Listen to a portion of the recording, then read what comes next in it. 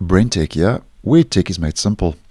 Microsoft has once again confirmed another known issue caused by some recent Windows updates, and this latest known issue is affecting both Windows 10 and 11 users, and the problem is direct access issues while trying to connect to a network remotely.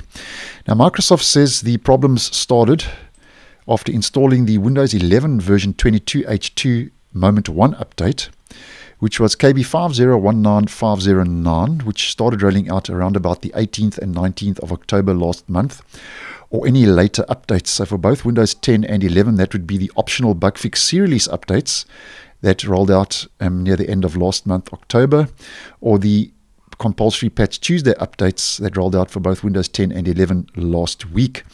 Now, if we just head over to Microsoft Docs, this latest known issue was opened and resolved on the 13th of November, which was yesterday in my region. So this was opened and resolved over the weekend. Now, here is how Microsoft describes this latest issue. You might be unable to reconnect to direct access after temporarily losing network connectivity or transitioning between Wi-Fi networks or access points. So that's the actual issue.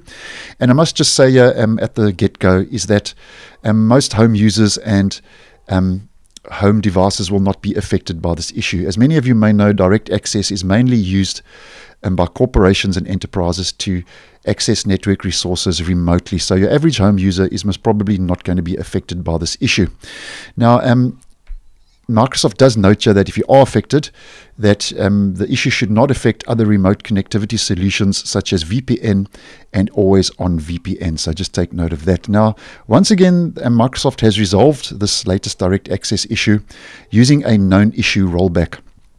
And once again, if you are unaware what a known issue rollback is, it's something Microsoft does from their side. You don't have to install an update, and the known issue rollback can take up to 24 hours to be put in place. So what I always suggest when Microsoft does use a known issue rollback to resolve a Windows update problem, always just restart your device, as that could force the known issue rollback to take place sooner. Now, if you are a administrator in an organization and an enterprise and you did not receive the fix automatically, Microsoft says that admins need to install and configure these group policies to resolve the issue on their relevant devices. So I'll leave a link in the description to this web page where you can just come and click on these relevant links to get access to those different group policies. And the affected platforms are Windows 11 version 22H2, Windows 11 version 21H2, Windows 10 versions 22H2, 21H2, 21H1, 20H2, and Windows 10 Enterprise LTSC 2019, and also Windows Server 2022 and Windows Server 2019. So that's it. That's the latest known issue, which has been resolved using a known issue rollback. And as mentioned, I'll leave this page for easy access in the description. So thanks for watching, and I will see you in the next one.